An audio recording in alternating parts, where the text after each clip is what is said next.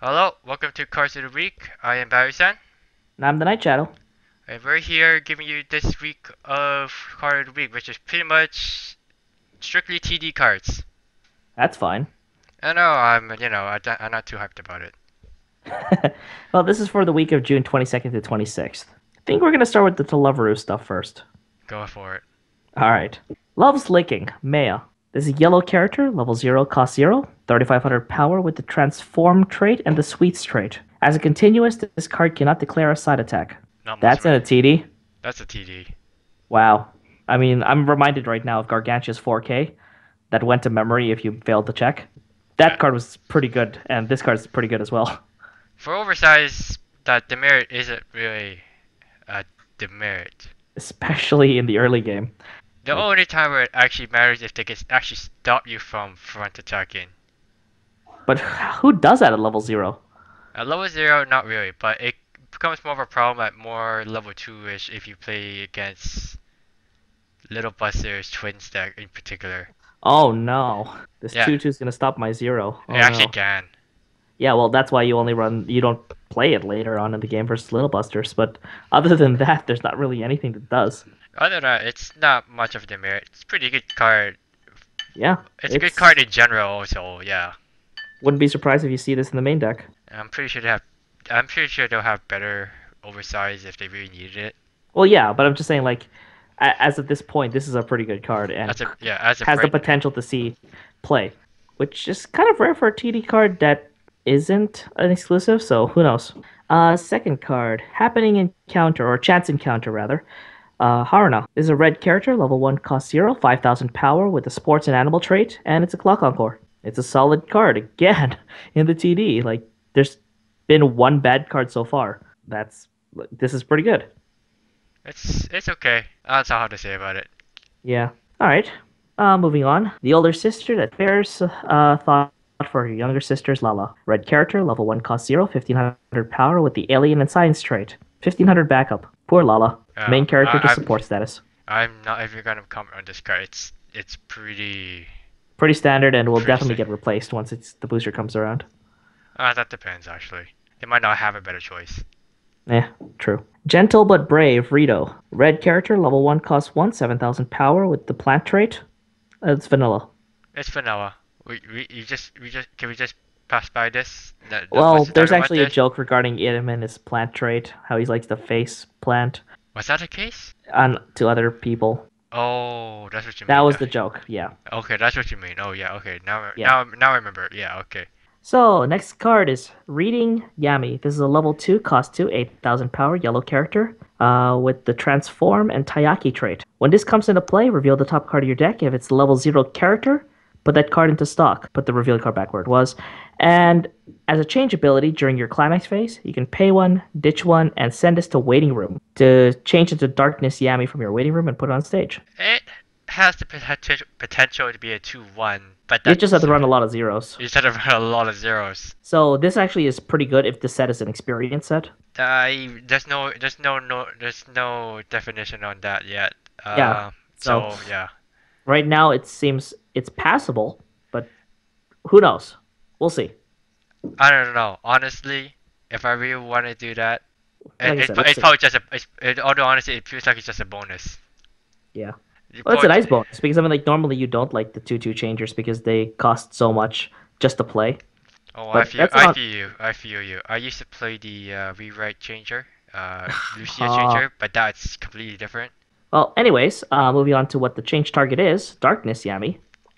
When this comes into play from your hand or as a result of change, heal one. And when this card attacks, you can ditch a card from your hand to give this character 3500 power until the end of the turn. The heal's nice. The hero is The power fine. boost is standard. The power boost is standard for a TD. Yeah, it's pretty standard for a TD. I can't comment much about addition card to give it 35. By the time this usually comes out, you're probably just refreshed or Well, no, no. I mean, like typically in TDs, you refresh at level 2. So if you manage to refresh one more time because you managed to stall out the game with heals, lets you ditch your extra climaxes. So it's not too bad. it's not too bad. It in essential, depending on the number of these cards runs. I mean, assume this card's in twos and the other one's in Yeah, two. of course. You have technically four level threes. It essentially. Yeah, because the other two change into the three. Yeah, I think this is not a bad combo for the set. It's not a bad combo. Obviously, not the best. Nobody's gonna match up to Milky Holmes. Yes, no one can match up to Milky Holmes. I'm just gonna say that now. All right, so now we're covering the Attack on Titan TD cards, and even though you can see their effects on screen, I might as well read them out. First card is Mikasa Ackerman. This is a level 2 cost 1, 7,000 power. Red character with the core and weapon traits. If you control two or more other core character, this card gains 1,000 power and character discard encore. When another core character attacks, this gains 1,000 power until the end of the turn. This is TD card, right? Yeah, That's a pretty good TD card. yeah, it reaches 10k and it's also encore. Like this is insane, and it only loses 500 from the vanilla. Like it's like Yeah. already has the encore. And oh, yeah, it's insane. The power creep is real. I have a card like this, except it's just 218k and one has a second effect. I don't know. It's insane. But then It's a again, good card. it's a good card. But then again, Mikasa's a good character, so It's a good card. yeah. I think you'll be playing this maybe even in main deck. Actually maybe not. It depends. Yeah, it depends. It really depends. Level 2 has always been that iffy level. Nah, it's just because a lot of us play the Japanese type meta. In English, I guess it has more. Level 2 has more of a presence in English. And this Yeah. card definitely will help bolster that. Yeah, I guess so. It's a good 2 of anyways, as a 2, even if you're not running heavy level 2s. Yeah. Alright. And next card is Armin Arlaut. There's a 500 500 power, rather, should I say. Yellow character, level 0, cost 0, with the core and weapon traits. It's a 500 assist, and as an act ability, you can tap this card to give an Eren or Mikasa 500 power. Honestly, Well, it's a good card. Yeah, I do know this is actually like a no, a double R card for Shana. Except the one for Shana was for all flame traits. This one's rather specific to names. well, I like to think of this card more of like a Yui from the Sword Art Online trial deck. There's that too. There's that too. But Yeah. I think one of those two got played more than the other, so we'll see what happens in this set. Because if Eren or Mikasa gets played more than the other, then I mean, well, there you go. All right, so the next card, Hope in the Darkness of Despair. Eren in Titan form. Level 1, cost 1, 6,000 power, yellow character with the Titan and core traits. As long as you control another character with Mikasa or Armin in its card name, this card gets 1,500 power until the end of... Oh, well, wait, that's not until the turn. What? That's a continuous. Whoops. Either way, it's a good TD card because it's like oversized for almost no reason. I was laughing. It really depends on the whole TD makeup though, honestly. Either way, like, this is a solid 2 of. Yeah, And it's not like it gains encore or anything, but honestly, it's oversized if you have one or two certain other characters out. And one at the top that one is to support, like actually to support that card. And even beyond that comment, like this card is pretty good. It's good for a Like- TD, for sure, definitely. Oh yeah, definitely. Now Great. the question is the next card good for a TD? Wonder what you have to say about this one. The emblem on their backs. Yellow event, level 2, cost 0. Choose one of your core characters and give it 8,000 until the end of the turn. Well, I'll tell you, it's the emblem on my wallet as well. Well, that's not a bad wallet. Anyways, As long as they're not attacking Titanic prices. anyways, okay, let's just say it like this. It's kind of a one card boost to guarantee card kill. It's nothing more. It actually checks out. It checks out in regards to power. If you look at an event that gives power to all your characters, it's 2,000 to all characters. So essentially to the front row 3, so that's 6,000 power. When you find an event that gives only power to 2 characters, it gives them 3,500 power each at level 2. So if you're just giving it to one, the natural progression is 8,000. So that's actually perfect in terms of numbers. Now, is this relevant? Well, this is definitely thematic, but I don't think this is a good card at the moment. Honestly, unless they have a really good card that requires a high amount of power, like if this card attacks have this much power, it does this much this effect, then I would understand this card's usability. What is this, Dimension Police? You, hey, they might just give that option, you know? Well, I won't. I mean, won't know. it might be a new mechanic they might try to add in for Attack on Titan. So when this card attacks, if it has this much power or more, then do stuff. Yes.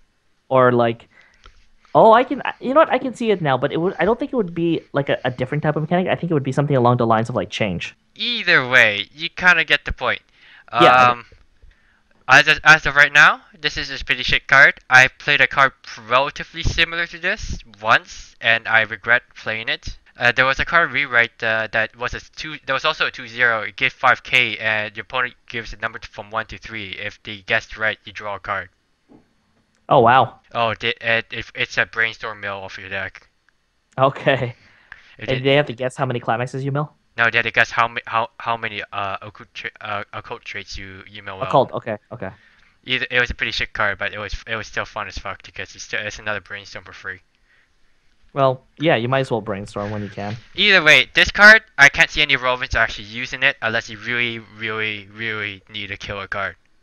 However, in the TD only meta, like for example, those players that play TD only, this allows their sort of quote unquote irrelevant level zeros to be able to beat over any level threes that the opponent plays. At least the beater once at least. Well, I mean, like you have your vanilla 3K and you add 8K to it, that's 11,000. Add a climax, and now you're pretty much beating over every level 3 TD. It's true. This is true. Although you might consider the cost of two cards for his one card. You have to remember that his card probably still costs stock. Well, no, the way I described it to a person earlier today actually was along the lines of like, okay, imagine this event, right? Your opponent just had a level 2 and they change into their level 3. I don't know, say a Darkness Yami. It's 10,000, great job. You play your vanilla. They spent Did you just die one out? card from one stock, one card from their hand, and send it to the waiting room. So essentially, a -1 to change into it, in addition to paying the cost. Sorry, No, it sorry, sounds hello. like no. Go ahead. I can make that work. Oh yeah, it cut off. Anyways, yeah. So um, they have the Darkness Yami on the stage, and all you have is several level 0 characters on your stage. Well, now you can deal with them. You play this card. You play your vanilla. No cost to stock. Even make it a level 0 vanilla. You play this card on top of it. Now you're on over this changed level 3, and they spent more resources than you did. You spent one character that will still stay alive and one card from hand, and they spent two cards from hand to get a character. They spent multiple stock, and now it's gonna die. So this card is great against changers and pretty much nothing else. Depends on the changer as well, actually. Yeah, if the changer is encore, then you're screwed. Um, it's as of right now, it's too situational card. I Yeah, have it to is. see. I have. It has. I have to see more. And that's it for this week, I guess. We're not talking about the promo, It's already been discussed. has it? Yep. Okay then. Okay, I guess then that's it for this week. Thank you for listening. I hope you will tune in for the next week over. So regarding set releases, Love Live DX in English releases on, well, today, really, when the day that we were recording this. Um, which is Friday, August. What am I talking about? Friday, June 26th. Wow, I'm really off. So for those that play Love Live and those that play English, get your Love Live packs now. It's a combination of Love Live Extra and Love Live SIF. Is it? Well, Uh, I couldn't care less. yeah, you play Idolmaster. Other than that, I think that's it for sets right now, though we're expecting a big announcement for English sometime soon. So keep your eyes peeled for that. And we'll see you next time.